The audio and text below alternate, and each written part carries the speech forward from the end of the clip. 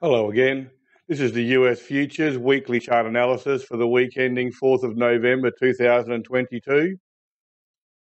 The first chart is the US dollar index futures. Just put in some lines quickly.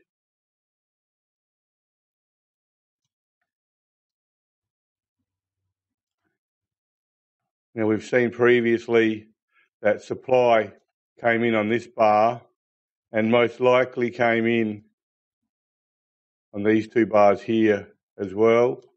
First we had a narrow spread up bar on an increase in volume, and then a down bar in response on an increase in volume over that. And in response, price pushed back down to this breakout line, tested the breakout line, and attempted to push higher this week, but has closed poorly back down near the lows of the bar and is threatening now to challenge this 110 level, which, if it was broken to the downside, would probably be a significant event in this chart. It might be worthwhile just quickly looking inside these weekly bars at the daily chart. I've done this a couple of times lately, and some people find it instructive to do so. So this is the daily chart of the US dollar index futures. This bar is quite strong. Now you'll see back over here, price was pushing higher and then consolidated for a period. This was a breakout bar, marked the high of this bar. Price was unable to break out again, and in response pushed back and found support adjacent to the congestion where price consolidated during this period here. Price then accelerated higher and back up to this level. Went through a period of consolidation again. You had a test for supply, a secondary test, an absorption bar, and an absorption bar, a little shakeout below the lows of all these bars, and then an absorption bar, which was effectively a breakout over two bars, and then price accelerated higher here and up to new highs. But this bar here had a narrower spread and far increased volume over the previous volume. Supply was likely coming out here, but at the time it appeared okay. You couldn't have known at the time supply was serious, and in response there was a test for supply, and supply reduced or volume reduced, so supply potentially reduced. Price attempted to move higher early the next day, but supply definitely came in. It confirmed the supply overall. Volume was very high. Price closed below, albeit only just, below this bar's low. Supply came in here for sure over these three bars, almost no doubt, and in response, price cascaded lower.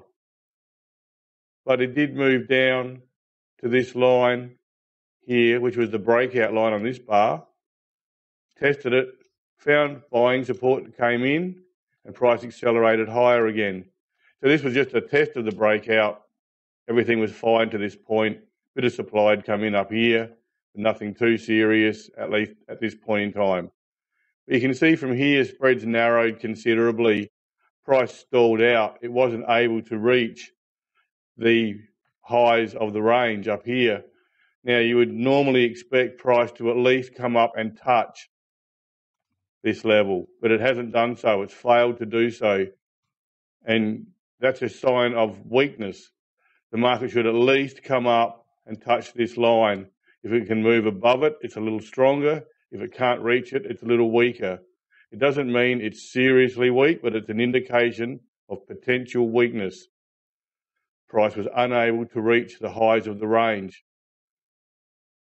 Price pulled back, made another attempt to push higher, and once again was unable to reach the highs of the range up here.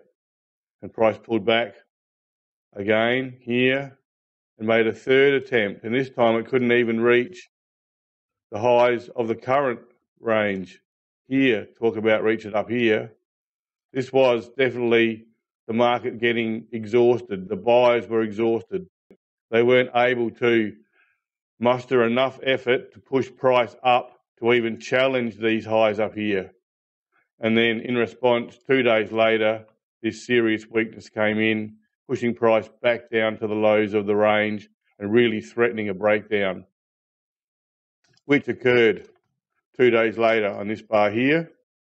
And we bring this line further across. This is this breakout line from way back here.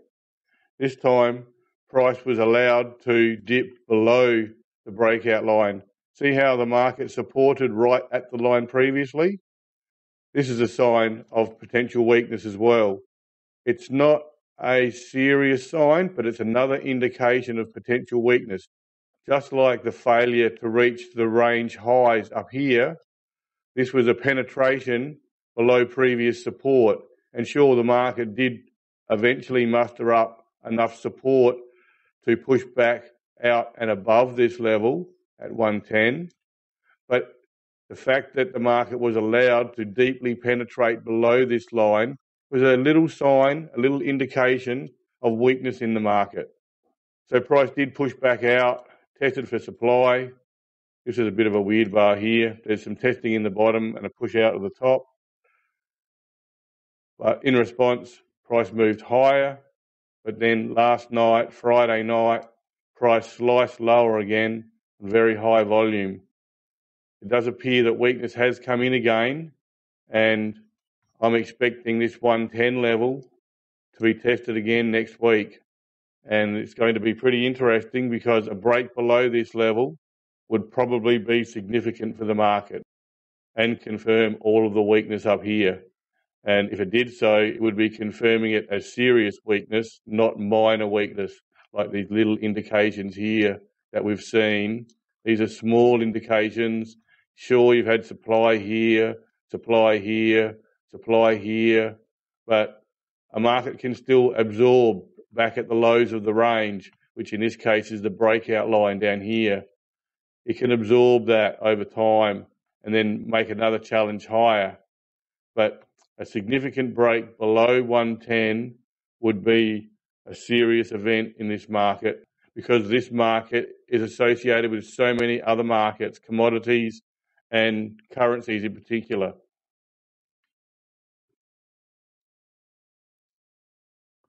So that's the weekly chart again. We'll have a quick look at it again just before we finish up. The E-mini S&P 500 index futures. Now, here's the lows of the range. Here's the previous lows. We saw buying support come in here on this bar, and we had a buy the offer bar in response.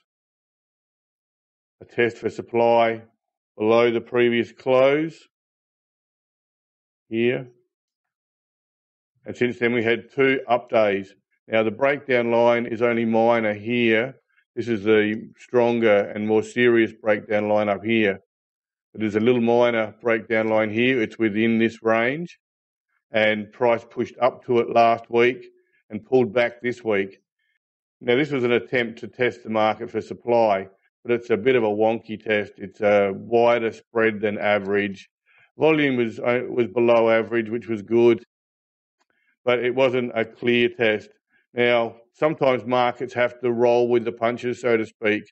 If it's wanting to do one thing and associated markets, like for instance the US dollar index futures, are doing something completely different, the market gets pulled in two directions at the same time.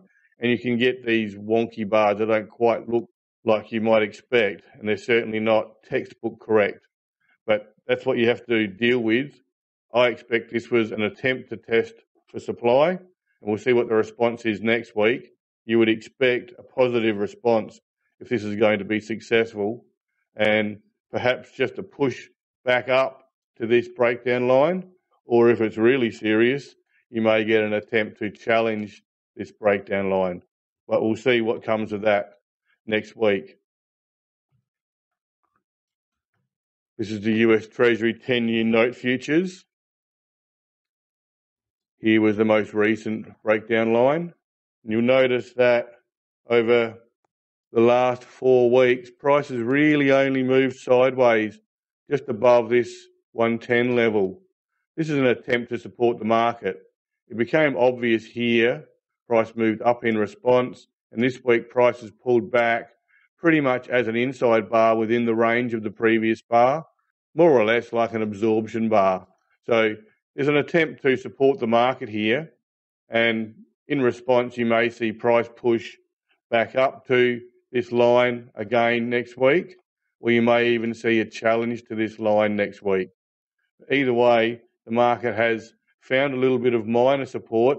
It doesn't look particularly strong at this point in time, but it has found some support, no doubt. Copper price futures. Copper price futures have been showing strong resilience for quite some time.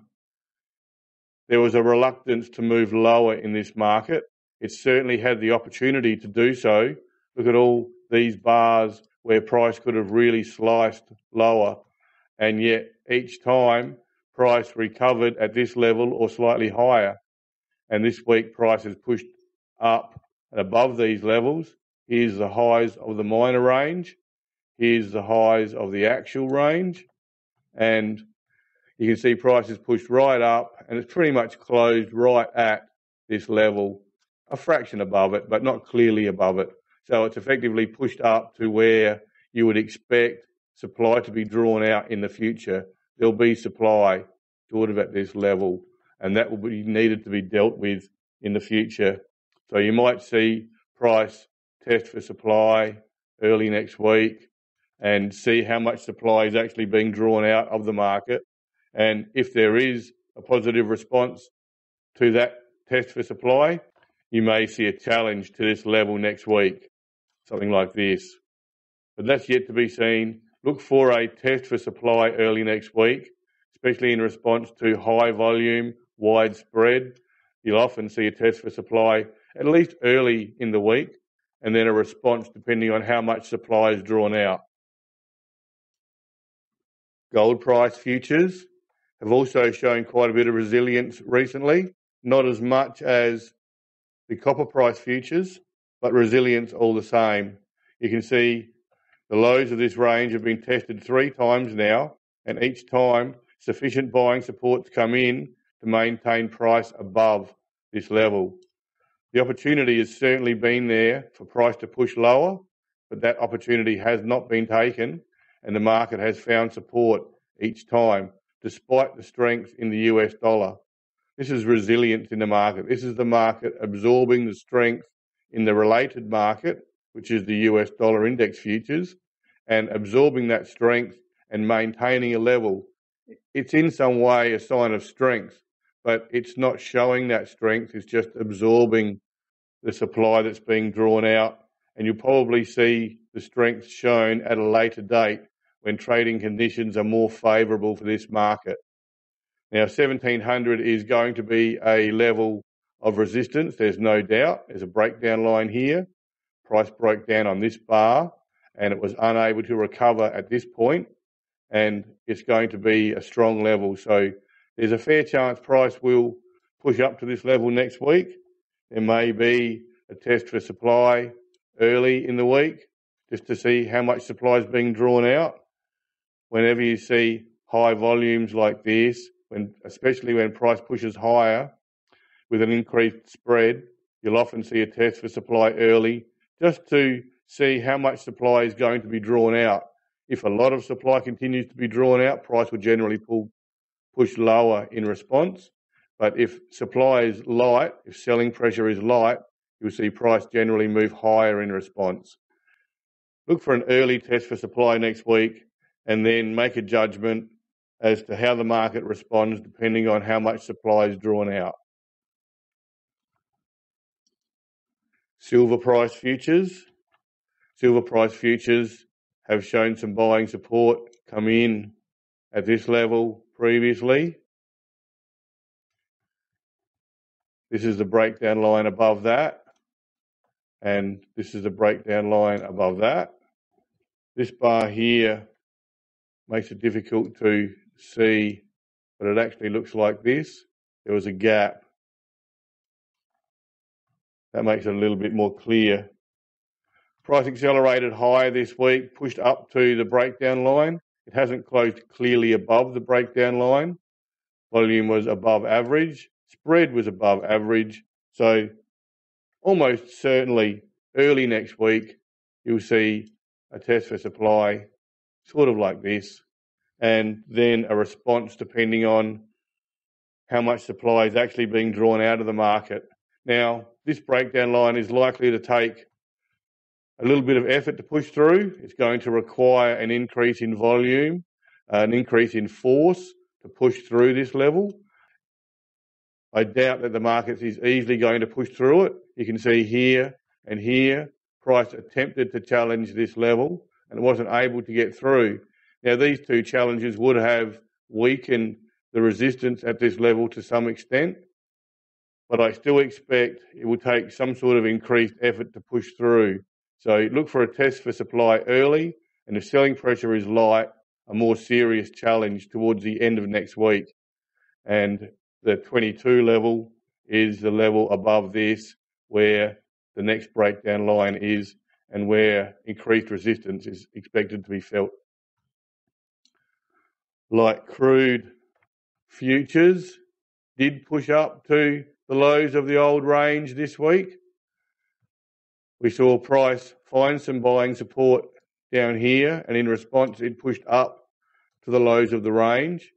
Then there was a period of consolidation. Price pulled back and absorbed any supply being drawn out, and in response prices pushed back up to this level this week. This is almost a textbook example of what to expect. Now, although it's not a high volume bar, because we're at the lows of the trading range where you would expect resistance to appear, as usual, a test for supply is often the expectation early in the week. That allows the market to see how much selling pressure is being drawn out of the market. If selling pressure continues to be high, expect price to dip down a second time towards the end of the week.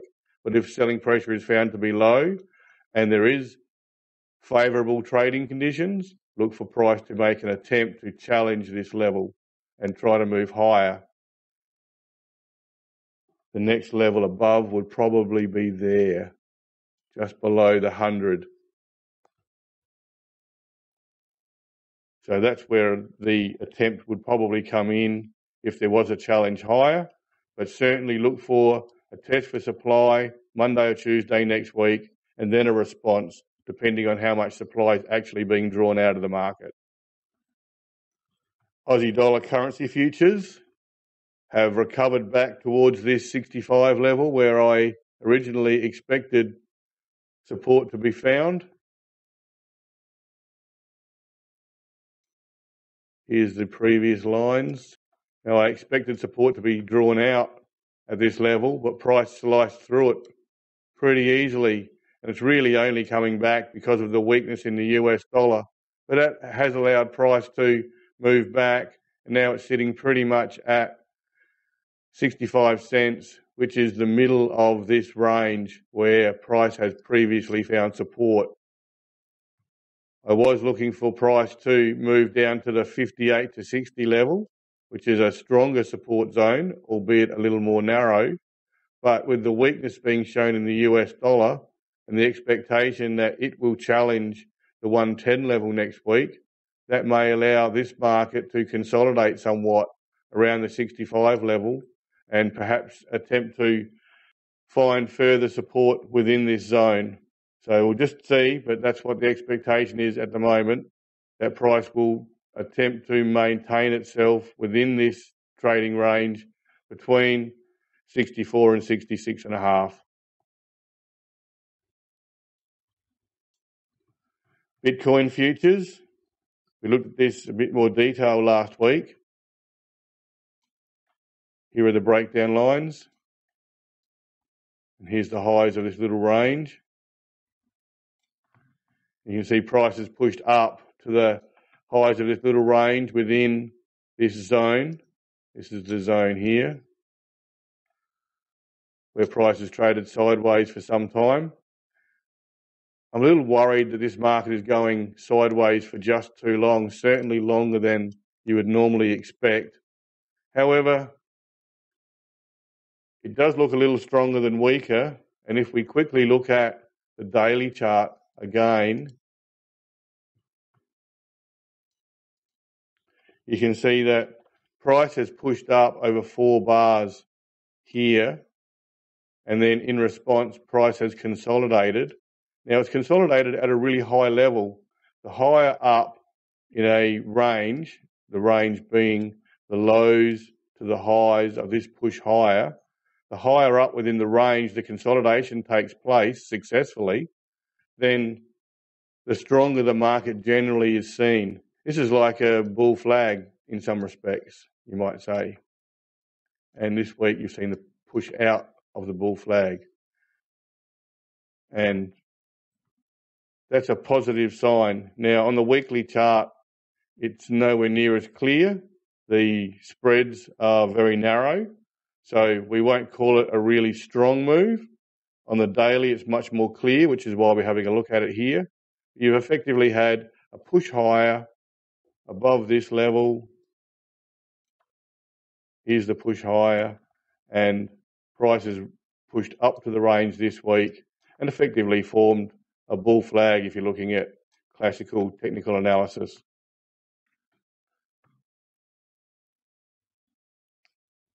Here's the weekly chart again. Here's the lows of the range and the highs of the range. There's the breakdown line, the breakdown line above that. You can see we've pushed up to this minor level. Now, if price was able to push up towards this level next week, it would be a strong indication of strength building in this market. So that's probably what you're looking for. It's around the 25,000. I'm not sure it will be able to do it, but we'll see. A push up towards that level or up to 25,000 next week would be a strong indication of building strength in this market, but it wouldn't necessarily be a breakout. It's only a breakout within this range. The breakout line is at 25,000 or very close to it. And that's where you would see a true price breakout to the next level. The next level is centered around 30,000. So if this market really is strong and is showing an intention to move higher, you'll probably see price push up towards the 25,000 next week.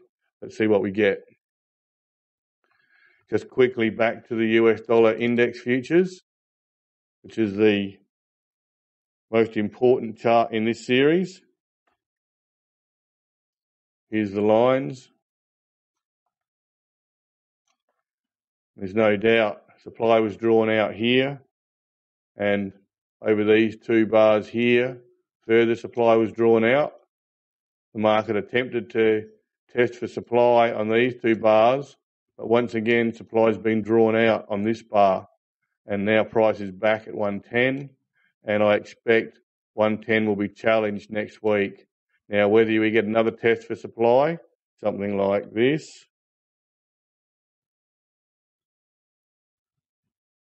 and price is able to maintain itself above 110, or if price pushes down like this and then breaks below, it'll be threatening to break down. It'll take a clear break below this level, like that, for it to really suggest the market will break down. A clear break below this level and then a response that showed it was unable to recover would be a clear breakdown. But let's see what we get. You might just get a test for supply and then an attempt to push higher again in response, because this is a pretty strong market overall. You can see it's taken all this time already. These are weekly bars. You've had supply being drawn out, but it's been able to maintain support at 110 for this whole time. So it's not going to break down easily, but it's certainly got some weakness in it at the moment. Okay, that's my lot. Thanks for your time. Hopefully that was worth your while watching. Thanks again. See ya.